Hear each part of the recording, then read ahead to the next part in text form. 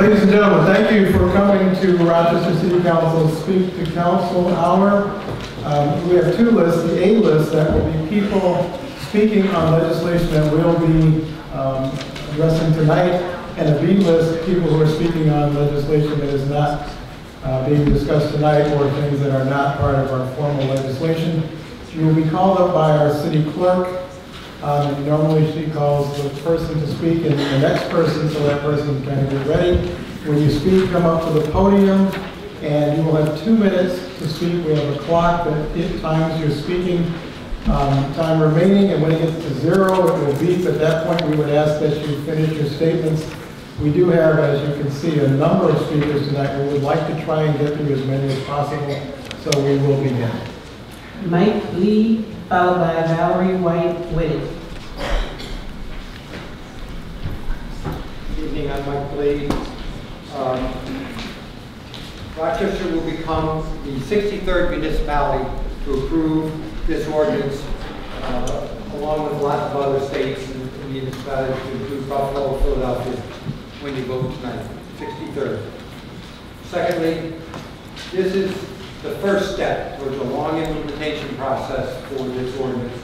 We're going to work with employers, with clients, with parole, probation, business organizations, to get folks to understand how to move forward with this, how to really implement it, and give people the opportunity to compete. Third, I want to talk about the myth that this imposes additional restraints on employers. This ordinance is an amendment to the city's human rights law, which regulates already employment discrimination throughout the city. The law states the city has the responsibility to act to ensure that every individual within this city is afforded an equal opportunity to enjoy a full and productive life, and that the failure to provide such equal opportunity, whether because of discrimination, prejudice, or intolerance in employment, housing, threatens the peace, order, health, safety, and general welfare of the city and its inhabitants. Another myth is that the bandbox prevents employers from conducting background checks and requires them to hire people with a record. This ordinance does not prevent anybody from conducting background checks. It's only when they do it, after the initial interview. And also, an employer is still going to hire the most qualified person, not just the person who has a record. So that's another myth. The third myth is that the ban exposes employers to liability and litigation. And I'll stop there. Somebody else will pick up. Valerie White-Whitty, followed by Precious Danielle and Jordan Burkhart. I'm a mentor coordinator at Judicial Process Commission. Judicial Process Commission for 42 years have worked to assist those that are exiting our correctional facilities, struggling to get their lives together. 80% of our inmates in our county jails are there because of addiction. Some have felonies from crimes resulting from supporting their habits. Others have misdemeanors.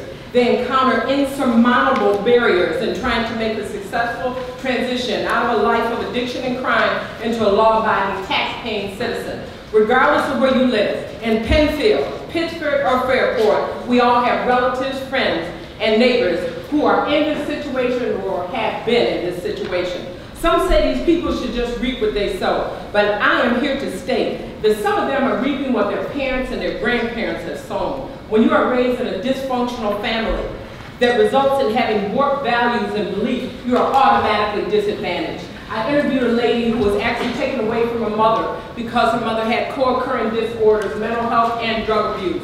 She was raised in foster homes, in reformatories, and juvenile detention facilities. And she was in a domestic violence situation where she got a legal gun to protect herself against this individual. She was convicted. She did time in Monroe County Correctional Facility. She is struggling now to obtain employment to support her 3 children. I have a client who was literally in tears, graduated from college summa cum laude, and actually was struggling, couldn't even get an interview. It's heartbreaking to work diligently to receive a certificate of release of disabilities, to prove that you have been rehabilitated, have a college degree, and have a job training certificate, and continue to get doors closed in your face. we can no longer afford to not utilize the skills and qualifications of those with criminal records. The National Employment Law Project states shutting individuals with criminal records out of job market compromises the economy and public safety. 1 out of 4 individuals have criminal records, an estimated 65 million individuals. Are we saying that 65 million people need not apply?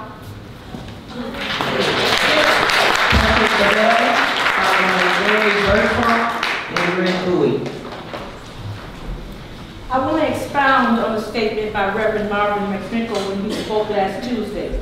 Quote, that box more often than not results in a person not being considered for the job that they are pursuing. Diminished employment opportunities tend to result in one of 2 things. First, a person is forced into the lowest paying jobs and is unable to adequately provide for themselves or their family. I want to speak to you about the first thing that he said. I am one of those many that fit this box, working low-wage jobs and never getting paid enough money to take care of myself. I have a work history, graduated summa cum laude from college with a master's degree in arts. I also have the scar of having a past criminal history.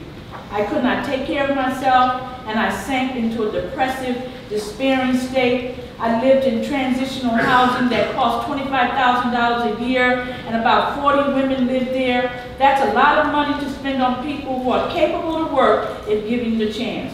When I was released from that harrowing experience, I did not give up and vowed never to be in that situation again, and haven't. I heard about a job in one of the clinics in the Transition Clinic Network, a consortium that employs people like me to provide health care to formerly incarcerated individuals. Here are some of the positive things we can do when we work. We enhance public safety, we are closer to our families, we are no longer taken care of by the state, which saves millions of dollars. We are no longer going to prison. Nationwide spending on prison has risen 6 times faster than spending on education, and spending more money has not always resulted in better correctional system, nor has it resulted in us winning the war on drugs. We are taxpayers giving back to our communities and building community advocacy models that teach our residents advocacy skills to help implement policies. This is not just about justice. It is about that promissory note that Dr. King so eloquently spoke of in his I Have a Dream speech. Due process is also a promissory note, stating that when the sentence is over, it is over, and the letter of the law is not to discriminate against people who have criminal histories. Joy Berthold, followed by Greg Bowie and Eric Hilton. Hi, I'm Reverend Joy Bergfalk, Executive Director of the Coffee Connection. Besides having the best coffee in town, which we roast ourselves, we have the privilege of working with women in recovery from addiction. In fact, those are the 2 requirements to be a part of our program or to get a job at the Coffee Connection. Be a woman and have an addiction. The joke is that it's also required to have a felony. Someone asked me if 2 were enough. How many did they have to work at the Coffee Connection? I want to mention some of our star people. Holly is our HR person and writing our grant this afternoon for the Women's Foundation. Alyssa is our manager and amazing woman handling all kinds of stress. Renee is our apprentice coffee roaster and event coordinator. Charmaine, who got out of incarceration in October, is our head cook. I was waiting for her to get out. Stacy is the manager. What do they all have in common besides addiction? They all have criminal records. I would be lost without them. I will fight to keep them. And my opinion is that when we exclude people with criminal histories from working, that we are robbing ourselves and robbing our society. We are paying for them to be in prison, we are paying for them to be in treatment, we are paying for them to be on social services, when we could actually clear the road and let them have a job and pay for themselves. Thank you. Good evening. Thank you. My name is Gregory Bowie. I am currently the new board president of the Judicial Process Commission. What I wanted to say was I support the banning the box. One reason is because, and I will let you'll hear some names you'll be familiar with: Toyota, Chevy, Spinach, Eggs, Wegmans. These are all companies that have had at one point or another something that we call a recall. And what is a recall? A recall, really, when you think about it, is just a business saying, forgive us for the mistake that we made. Would you please allow us to make it better? If we can forgive businesses for the recalls that they have, and some of them are multiple, why can't we not forgive a human being who is trying to get a job? I have a story of an individual right here in the city of Rochester who tried to get a job. And I'm gonna say he was not an African-American guy, he's a Caucasian guy trying to get a job here in the city of Rochester and unable to do so. So he moved to Genesee County, was not able to do so. He finally started to get very depressed. He lost his home, he got a girlfriend, almost lost his girlfriend, and he now found a job in Syracuse, which he travels to every day. But I'll tell you something, his demeanor is so much better. He stands so much taller because of why? Because he's got a job. He's got something to hold on to. He has a young child to support. And so I stand here not just for him, but for all those who have children, who have families, and people who want to do the next right thing. And just to give them a chance to finally try to get a job. And so I'll end with this. Do not, I repeat, do not allow anyone to sit high and look low to judge you, because everyone has a chapter in their life that they're not willing to talk about. And this is what I wanted to say. Thank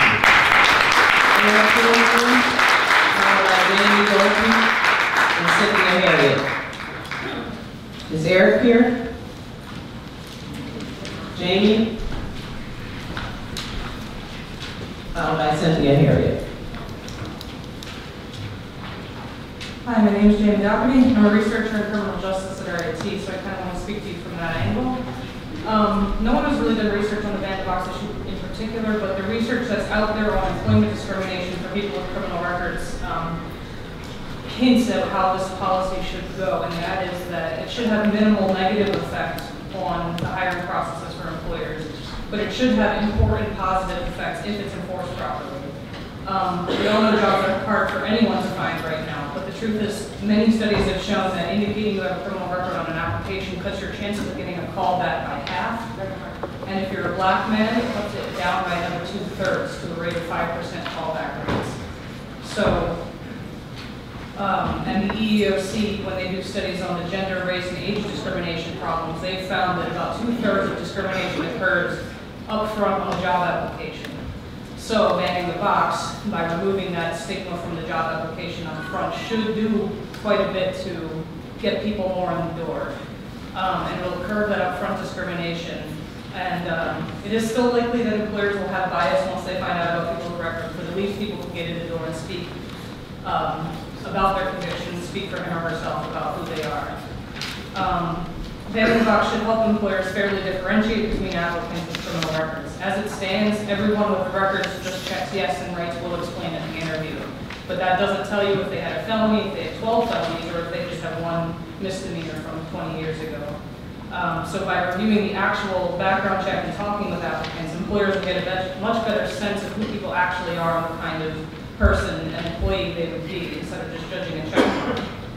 So banning the box should also help employers comply with New York State Article 23A, the Fair Credit Reporting Act, and EEOC guidelines on this issue.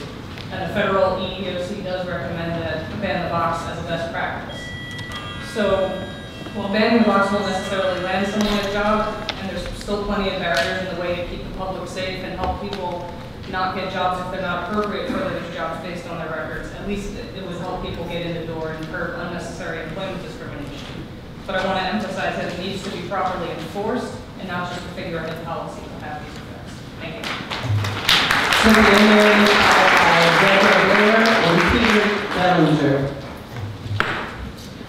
Thank you.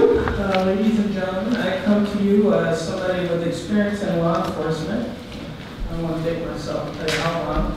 But I'm probably the last person you'd expect to see support an initiative like this. And frankly, if there was a better law enforcement strategy, I probably would not be here. But I have yet to see one. This certainly was an initiative that I could see would strongly impact recidivism.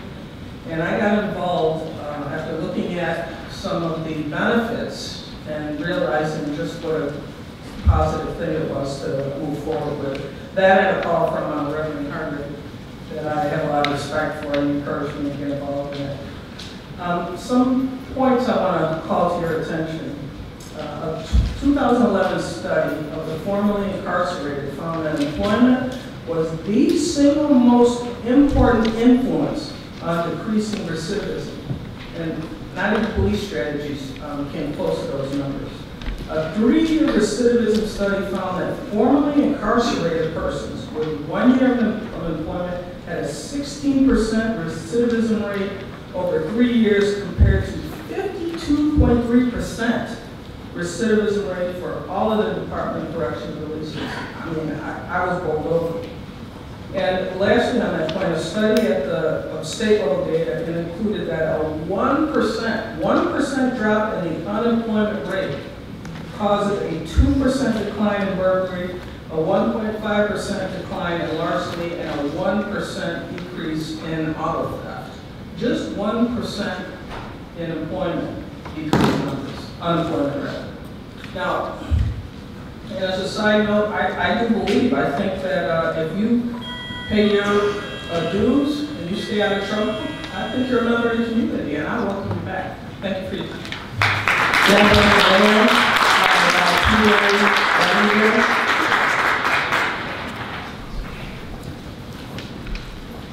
Good evening. I appreciate your time and your open-mindedness. My name is Deborah Blair. I began working at Wegmans at 16 years of age. I began teaching special education at 19 years old and continued teaching for 31 years.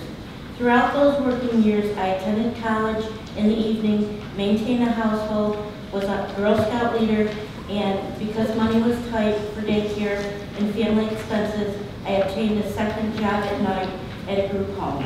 Superwoman I was. In the year 2006, my ex-husband committed suicide, leaving our daughter. In addition, I lost my home and all of its contents in a house fire. My anxiety and depression increased with each passing day. Now, this is absolutely no excuse.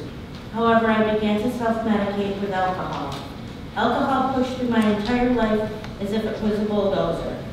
I now possess a felony DWI record, of which I'm absolutely sorry and ashamed of. I was asked to resign. I was consumed. Who was I then? I then returned to school to obtain my Certified Alcohol and Substance Abuse Counseling Trainee degree, and I'm now studying for my New York State Board for my Certified Alcohol and Substance Abuse Counseling degree. I have completed internships at Delphi Drug and Alcohol and at Recovery Houses of Rochester. Thank you, Van Smith, for the opportunity. Don't we all wish for a positive reentry rather than recidivism? I believe it is extremely important for those of us who have made very wrong decisions in the past to be given the chance to look at us today and not label us forever. If not, this is only promotes recidivism. Anyone here could be in my shoes. I have a disease. Would you not hire me if I had cancer? I look for employment for over 2 years, every day. Inside this suitcase is all of my efforts to obtain employment. All the follow-up phone calls for me. This suitcase is heavy, and so is my heart. Potential employers will not tell me, I will not hire you because you are an ex-offender or have a felony. When I asked one potential employer what I could have done better in the interview because I thought I did very well, she replied it was because I had a bit of makeup on my dress. Please consider with an open mind to be in the box. Doesn't everyone in recovery or not deserve a chance to prove one's worth? I stand before you looking for employment. Will you please hire me? Thank you for your time. Followed by Lisa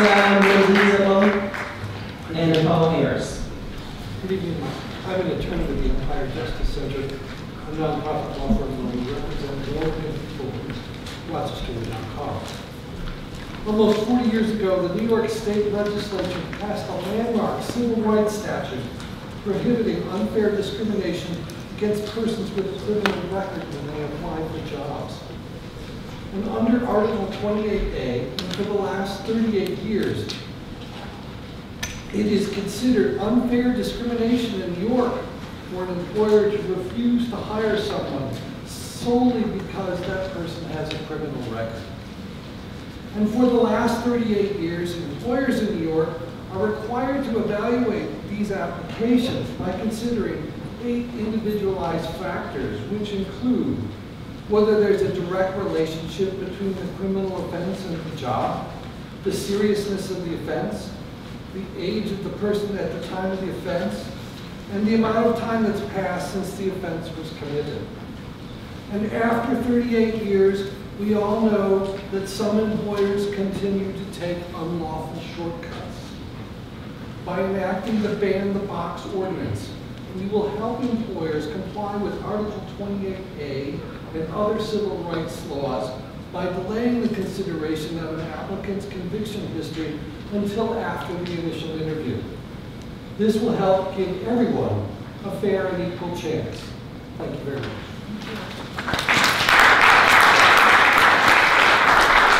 Listen here. Yes. Followed by Nicole Harris and Jeff Conrad. Hi, my name is Anissa Mendizabal. I'm the Monroe County Director for the Center for Employment Opportunities. Our agency has a vision that anyone with a recent criminal history who wants to work has the preparation and support needed to find a job and stay connected with the labor force. So that's what we do. We help people prepare for, experience transitional jobs, and get employed in unsubsidized jobs. So every single one of our participants has a criminal conviction. We recently evaluated our outcomes and produced an economic impact report, which found that our first 239 participants who were placed in unsubsidized employment, that's jobs in the community, generated over $2 million in earnings. So over $2.5 million if you include our transitional jobs income that they received. And we still consider this a conservative number because we did not follow them for more than a year after they were employed, but many of these folks are still working today and still generating income today. So again, conservative number of the 239 people placed in jobs in the community is that they generated $2.5 million worth of earnings that they took home to support themselves, their families, and their communities through taxes that they paid, through rent that they paid, and through things that they purchased in the community. 89% of these earnings went to neighborhoods where 20% or more of the residents live below the federal poverty line. So it's important to remember that people who are working have less need, and their families have less need to be on public assistance. And that there are many other benefits to taxpayers when people are working instead of being in prison. And so I'll let somebody else take up that. Nicole Harris, followed by Jeff Conrad and Reverend Alan Daly. Good evening, my name is Nicole Harris. I'm an attorney at Empire Justice Center. Empire Justice Center has represented many individuals with a criminal background who have been discriminated against in employment. The box represents an unjust barrier to those that are eager to make a living for themselves. First, ban the box is a simple way to reduce recidivism and increase public safety. Forcing people to serve a life sentence by permanently locking them out of the job market creates a Rochester that is less safe. Crimes of survival are merely a symptom of larger epidemic. Employment is the single most important factor in preventing recidivism. While New York has a recidivism rate of 40%, formerly incarcerated people with 1 year of employment have an 8% recidivism rate. Even 30 days of employment lowers the chance of reoffending by 20%. Next, ban the box will help revitalize our economy. Job barriers drain the economy and undermine community well-being. When our residents cannot work, they cannot care for their families nor spend money on the basic needs and services that drive our local economy. People who face struggle, barriers to employment are forced onto public assistance or into other forms of survival work, and taxpayers foot the bill. One study found that putting 100 formerly incarcerated people back to work would increase their lifetime tax contribution by $1.9 million, all while saving $2 million annually by keeping them out of the criminal justice system. Last, Ban the Box puts people with records back to work. Minneapolis found that banning the box decreased transactional work, did not slow down the hiring process, and resulted in over 50% of applicants with records being hired. In Durham County, North Carolina, the number of applicants with records recommended for hire nearly tripled 2 years after Ban the Box was passed, and 96.8% of those recommended ultimately got the job. Removing the box off a job application is the one modest common sense step that you can take today. It gives workers an opportunity, a fair opportunity at receiving a job, a fair chance to provide for their families, and a fair chance to be an asset to their community. Thank you. Jack Conrad, Reverend Stewart.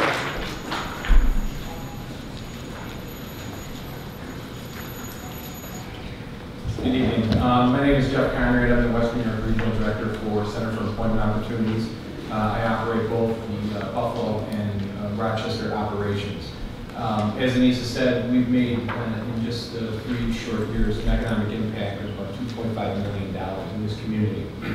And as the individual who wrote the Buffalo law and helped drive to pass this, I also represented the most conservative district in Buffalo.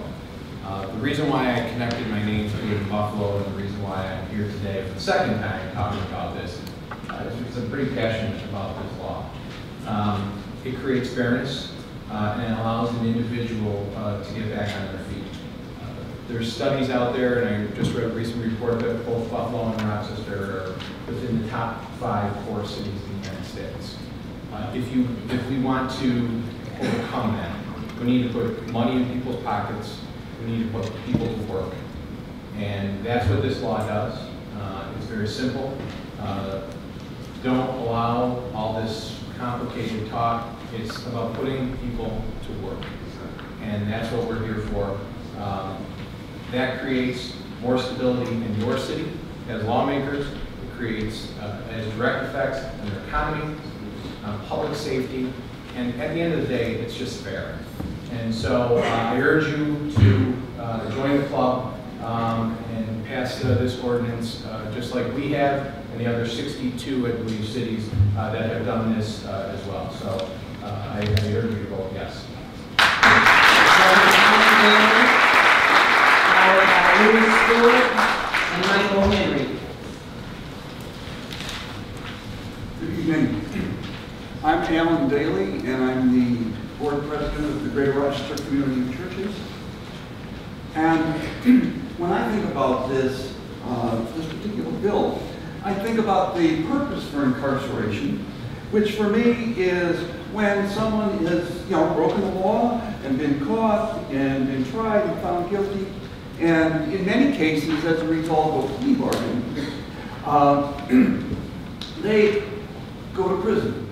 And then, as part of their incarceration, many of them take classes, develop new skills, take the time and the energy to get counseling, both while they're in prison and then after they get out as part of their probation terms. So, as they then prepare to get a new job, getting a new job in today's market itself is tough enough. For many prospective employers, for their offers, they get many job applications, and whether it's ethical or not, they use whatever means they can to pare down the list. And so, if there's a box, and then there's any indication that anything might be perceived as negative, whether it would be prison terms, whether it would be gender, whether it would be race, one way or the other, they'll use this to cut back. So as I think about this, and being a part of the faith community, one of the thoughts that occurred to me was that all of our sacred texts include the whole thought that others should be treated as we want to be treated. So I would just encourage you, as you prepare to vote on this, to think about, is this the way I would want to be treated if I were in this place? Thank you very much. Followed by Michael Henry and Reverend Lawrence Hargrave. Good evening. I'm Reverend William Stewart, and I'm president of the United Christian Leadership Ministry. I want to talk about two things this evening. First, I urge the council to pass the legislation on man-the-box. I was a prison chaplain for 15 years, both in the medium correctional facility and a high security correctional facility. So I know firsthand what brothers and sisters as inmates go through in the prison system. Now, if the state is not ashamed to hire them in the prison system, because they do make your license plates, all right? They do food services, and they do court craft, which is furniture that they sell. If they can do that, then you can help them to receive better employment so they can help their families. Secondly, we need to look at the reformation of the present severe review process, which is largely ineffective. We need a severe review board which has transparency, has subpoena power, and possesses an independent investigative authority. Without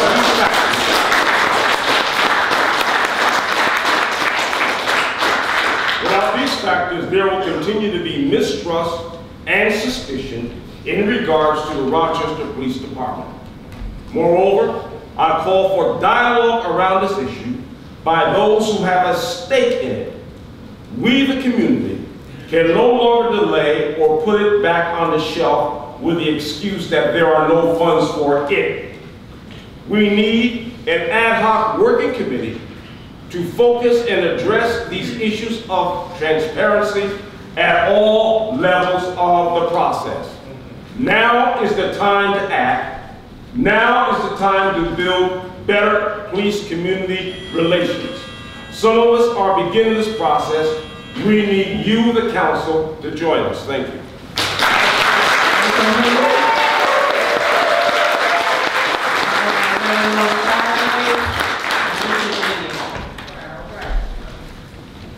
Hello, yes, my name is Michael Henry, and no disrespect to anybody, but I'm here representing all the minorities who are felonies and the ones that are going to be future felons, because trust me, if we don't fix the system now, we're going to see a lot more felonies and felons being put through into our society. And what I would just like to say is this: I would like to pose this question to everyone in here. I'm sure everyone in here has a cell phone, a cell phone bill, or maybe a laptop. Imagine if you had to pay for that cell phone twice. Imagine if you had to pay your RG&E bill twice. Imagine if you had to pay your rent twice. Well, when you ask a person to check on that box, have they been convicted of a felony? You're asking them to pay for their crime twice. Because once you operate as once you pay for your crime and you pay your debt to society, that should be it. You paid your debt to society. That's why you're punished, and that's what that's for. And when you have to pay twice, this is totally preposterous, and this is something we definitely have to take a stand on. And I was told by my bishop that when something is broke, either you fix it or you get rid of it. None of us has anything in our house. Imagine if you have a toaster in your house and it's not working, it's just taking up space. You either fix it or you get rid of it. So that's what we have to do in the system. Either fix it or get rid of it or change it or do something. But right now, as we see what's going on, these children and these young babies are being eaten up by the streets, and then when they come home, they have nothing to come home to. So we definitely have to stand up and make this, and I want to see this not only in Rochester, but I'm here to take this on a national level. So if anybody in here needs me for anything that I can do to help you have both my hands and my voice, that will help to take this to the next level, because this is something that's a nationwide epidemic. Thank you.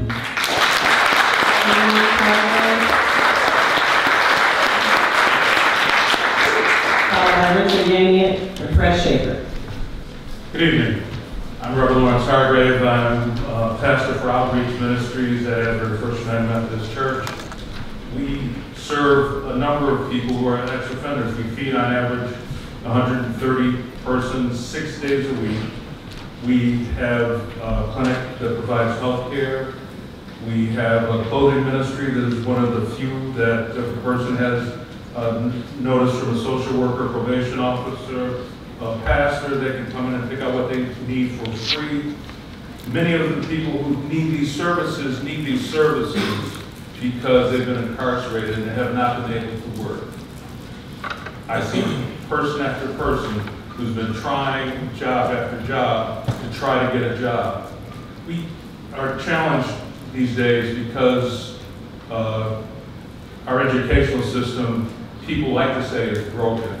I would say that it's not necessarily the system that is broken itself, but I would say that we need to have parents who go to work every day and have their children be able to see them go to work every day so that they can be encouraged to do better and move forward themselves. Senator Elizabeth Warren of Massachusetts noted that a homeless man caught with some marijuana can go to prison. And once he goes to prison, it's almost a life sentence. But she said the people who have laundered money for the cartels that do drugs internationally, including HSBC, that used to have a bank almost in every corner here. And they left here because they couldn't make enough money. But they can make enough money for the drug dealers, and no one goes to jail. They go back home to their families. So, my final point, I'm in favor of banning the box, and mostly because it's the right thing to do.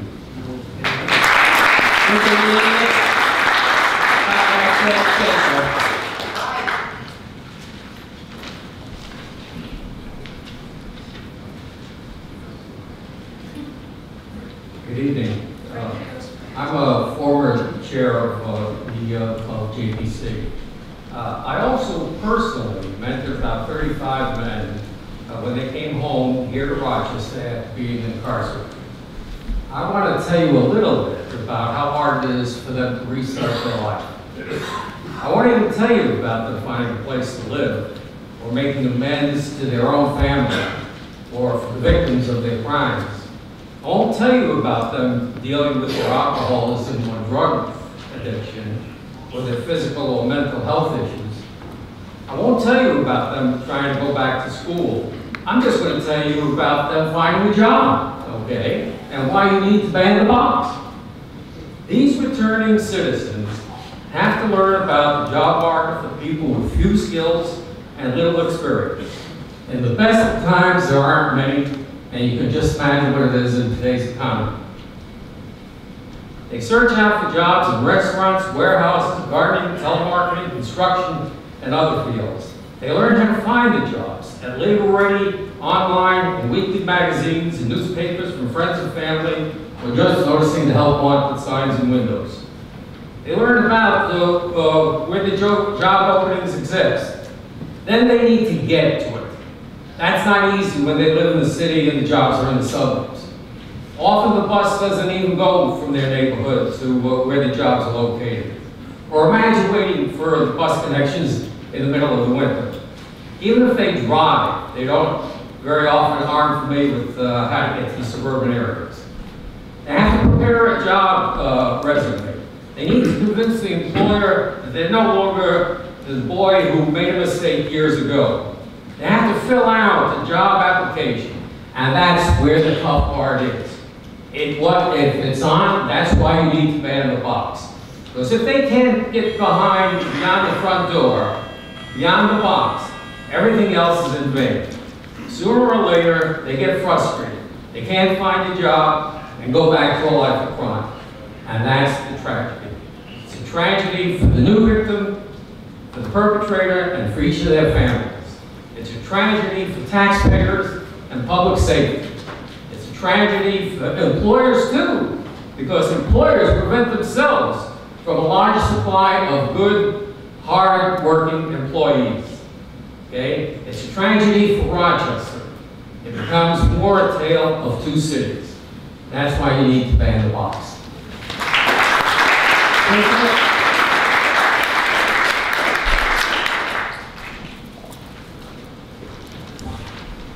Hello, my name is Richard Yannick. I live on Park Avenue in the city of Rochester. I would like to thank Adam McFadden and Lovely Warren for their efforts on behalf of people like me with a criminal record. I know firsthand how difficult it is to find a job when you have a blemish on your record.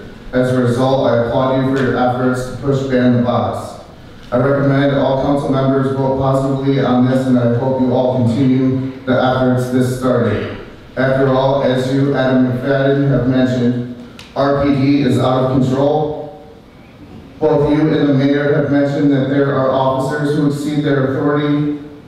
Further, public records show there are a number of officers who routinely lie under oath, harass the public, and arrest people who have committed no crime.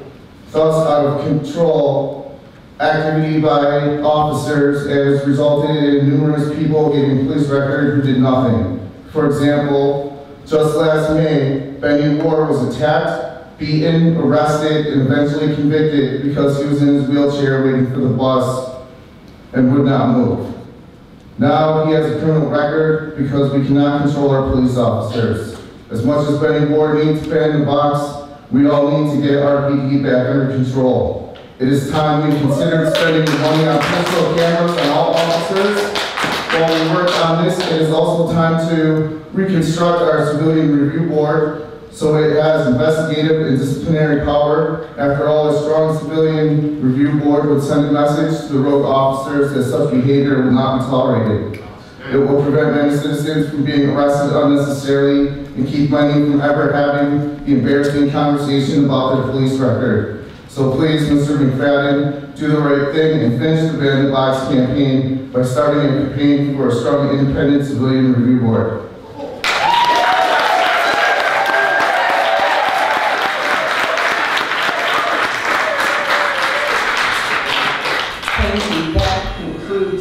The list of speakers from the A list, the speakers who had comments on items on this month's council agenda. As amended.